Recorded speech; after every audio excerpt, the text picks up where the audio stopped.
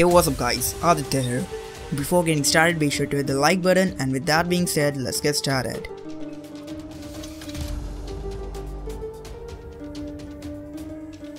This video isn't specially about GL tools. If you want to know the installation process and other stuffs like that, then watch the complete GL tools tutorial from the link given in the description. What this video is all about is just to make your Pokemon Go run faster without any lag. In fact, it works with any other Android game, not just the Pokemon Go. So if you are having problem in running any Android game, then try these settings out.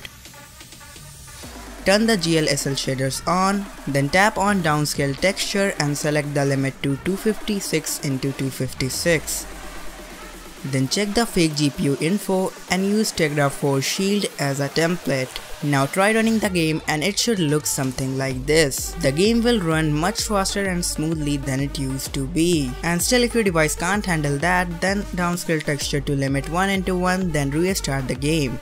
Now it should look something like this. I know it's not the best looking settings in the world, but it'll get your job done. And just in case if you need those extra oomph, meaning extra horsepower, which can insanely increase the speed of the game without even decreasing the graphics, then keep watching this video. Download and install RAM Expander from the link given in the description. Now tap on the optimal value and the app will configure the best setting according to your device. Now using this slider, you can get RAM all the way up to 4 GB, or just simply tap on the number and enter the amount of RAM in the form of MB. Like if I need 2 GB of RAM, then I have to enter 2048 and it'll automatically adjust the slider. Tap on swap active switch. Now here you have to choose the storage where the swap file is going to be created. The performance depends on the speed of your memory card. Even if your phone doesn't have room for an external storage, don't worry, it still can be used with an internal storage.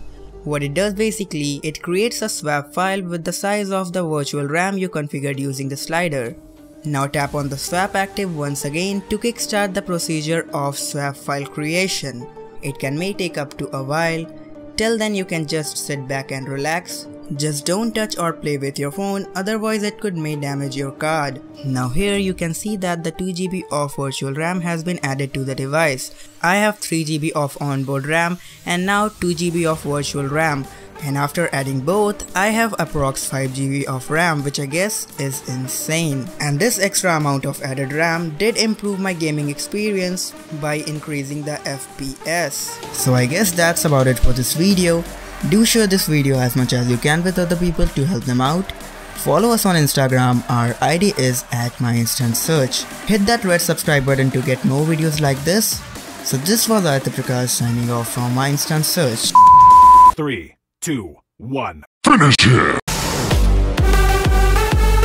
Winner.